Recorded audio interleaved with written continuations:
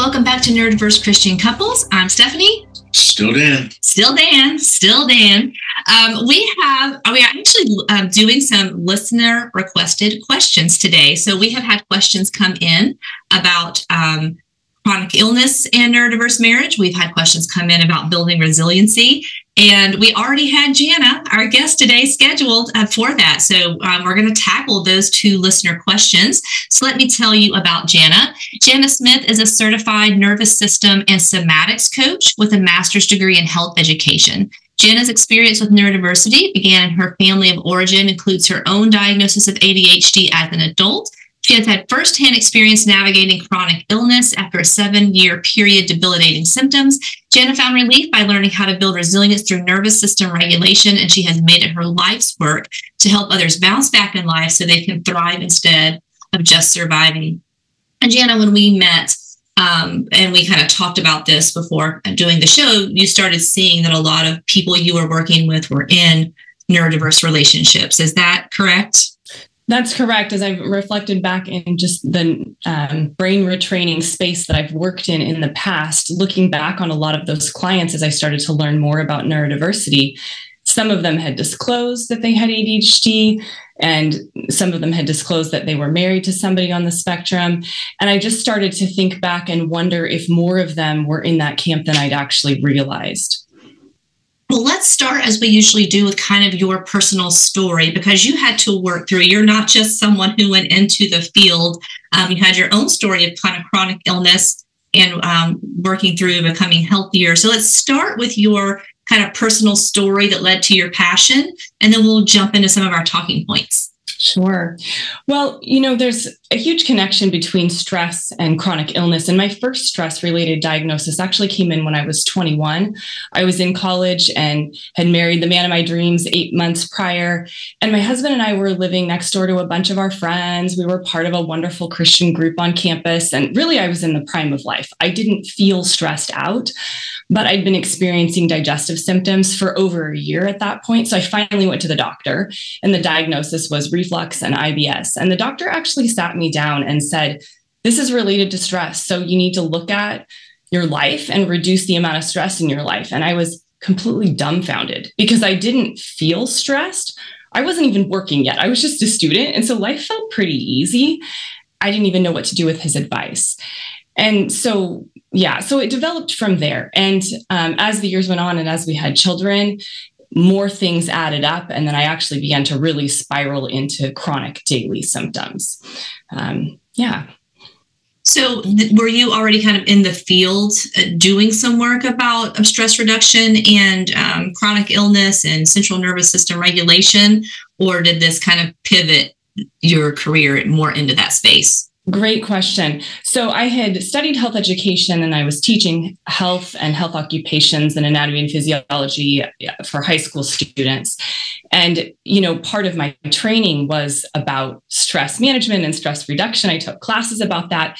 And I sort of always knew somehow it wasn't landing for me, but I didn't know why. I couldn't put my finger on it. And I had a hard time engaging in stress reduction activities. I had resistance to that. So I wasn't really in the field besides in my health classes about teaching about stress. It was when I became ill and then really not functioning for a long time that I started looking deeper and deeper for answers and came across the idea of nervous system regulation, began that journey, and then launched a career in that field.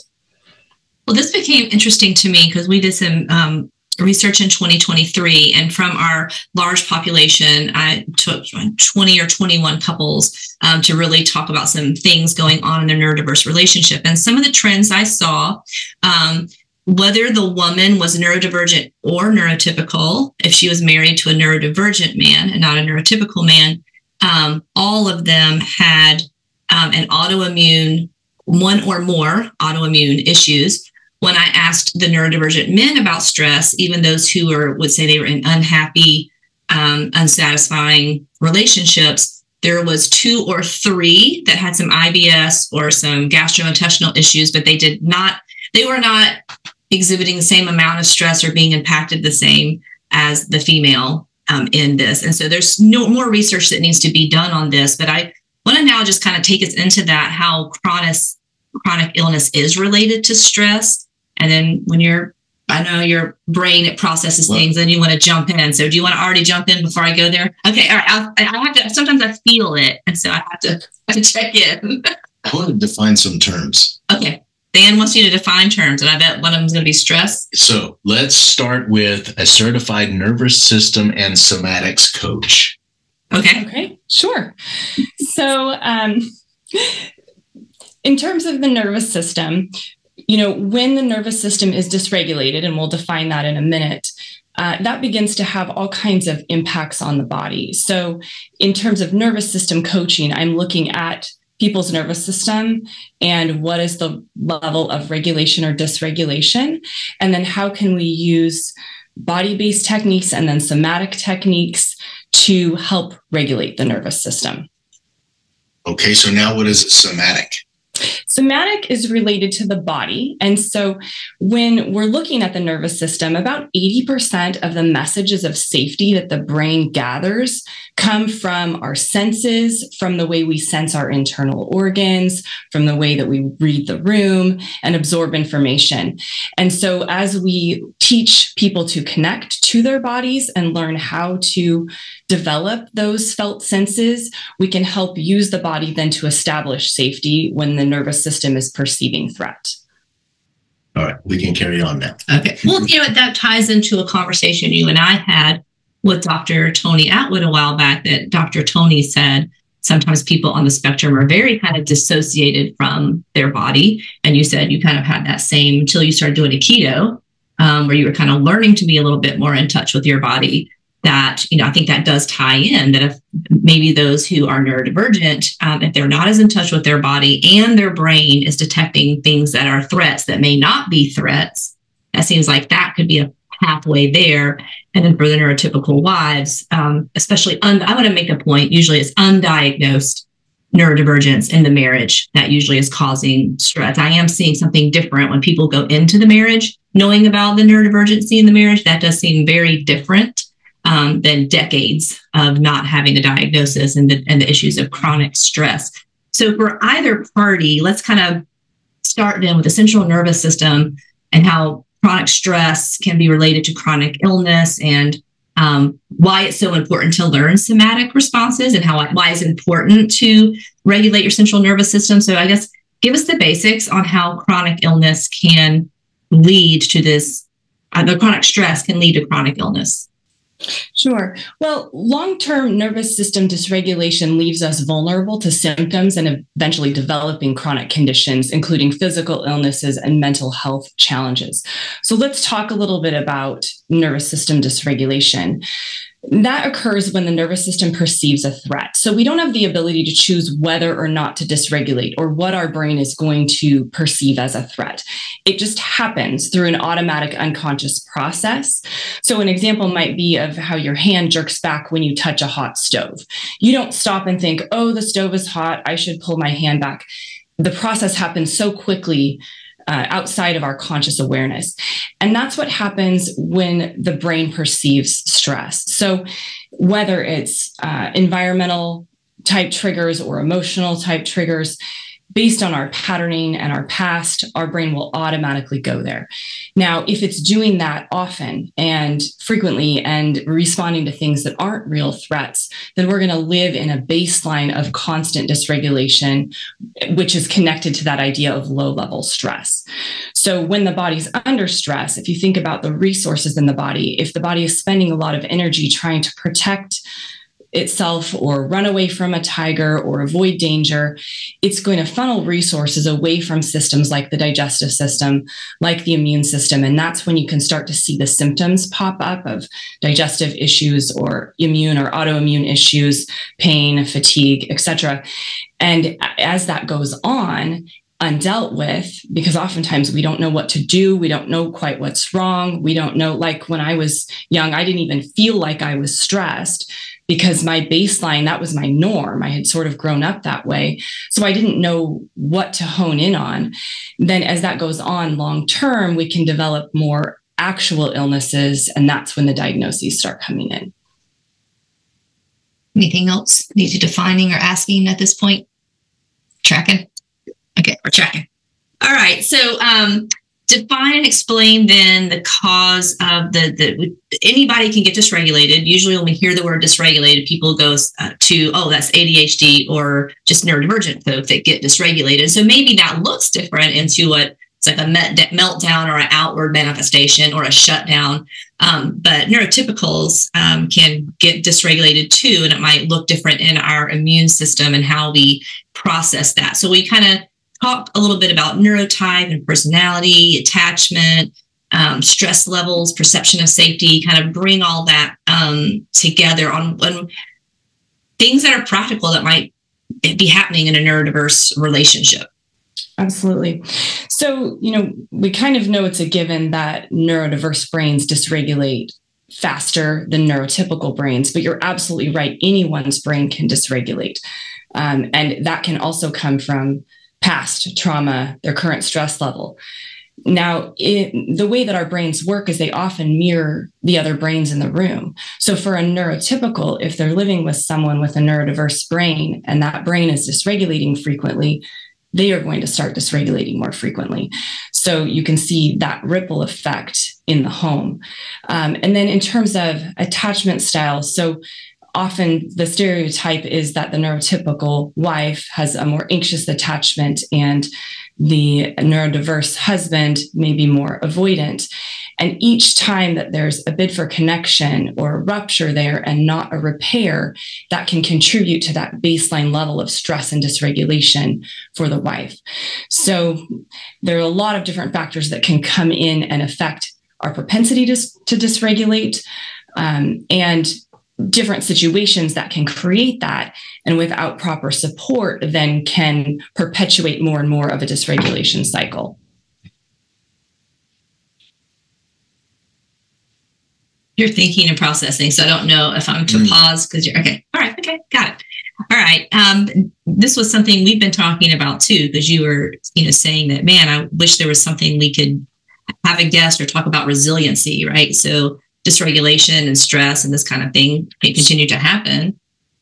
Now, do you have a question? Yeah, so we've talked a lot about mirroring before. And I guess I want to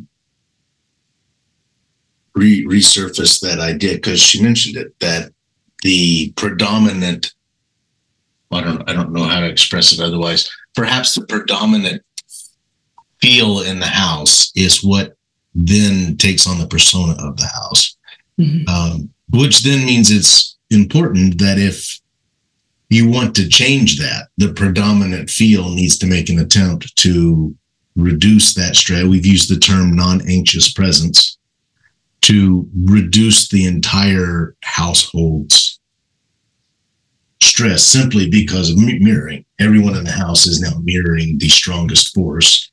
And it's just another one of those opportunities to recognize just how important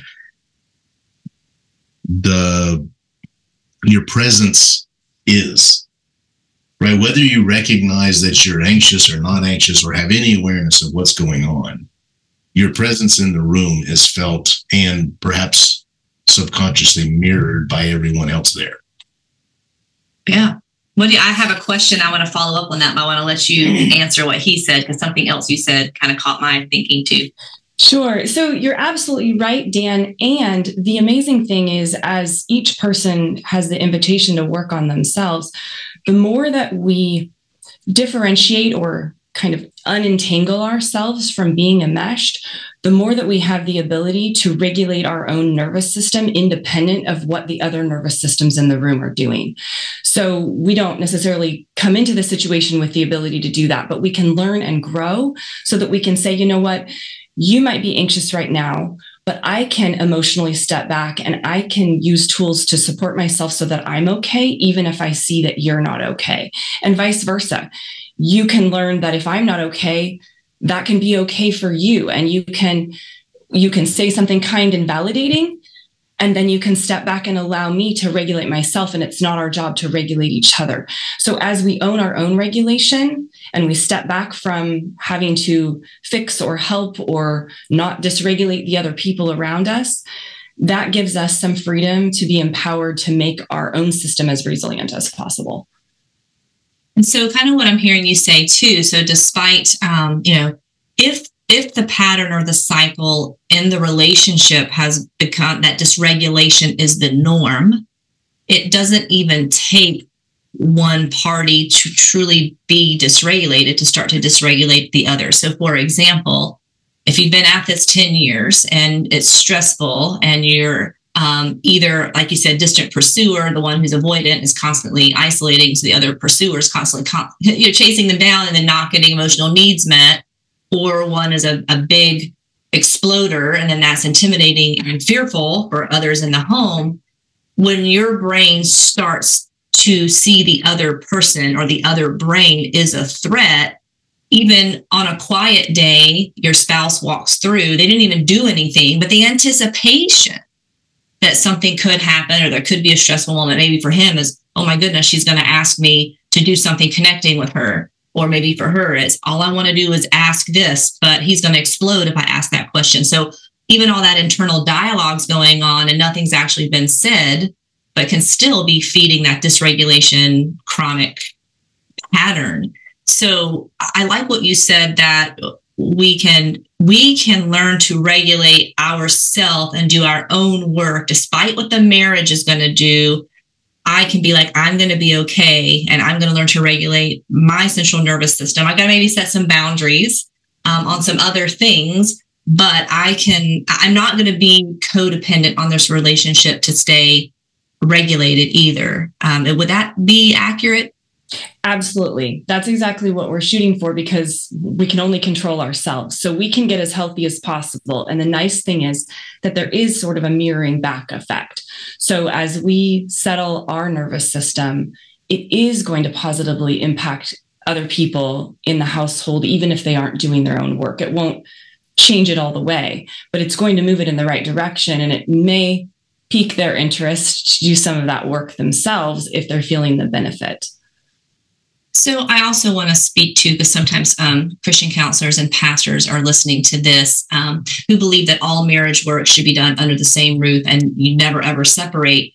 But so I kind of want to bring in, because this happens a lot for some of the clients I'm working with, is maybe there is so much dysregulation and so much uncertainty, and the wife is going to be like, I'm going to be okay. I'm going to do my own work. I'm going to work on my central nervous system. I'm going to, take on all the things, but it's so constant, and there's abuse or emotional or psychological or constant spiritual abuse going on. And no matter what she's doing, she cannot do it if they are living in the same space.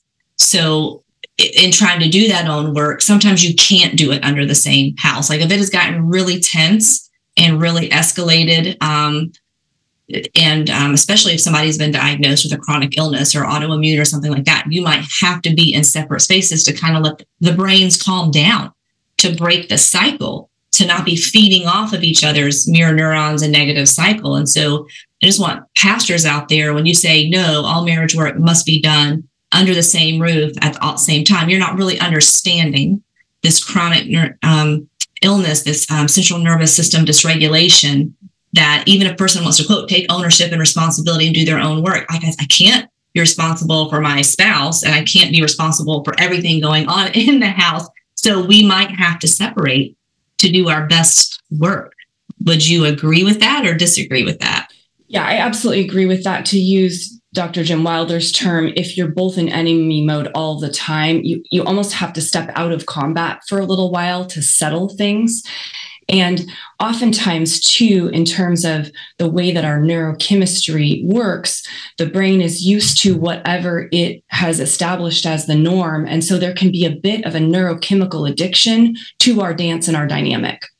So, for example, if there's the pursuer, and even if it leads to a fight, they're at least getting a neurochemical hit of some kind of connection, even if it wasn't the kind of connection they wanted and needed, and it doesn't feel safe.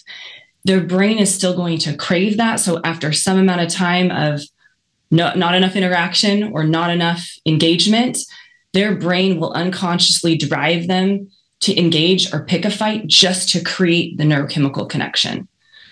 So yeah, oftentimes we do have to step back and create space.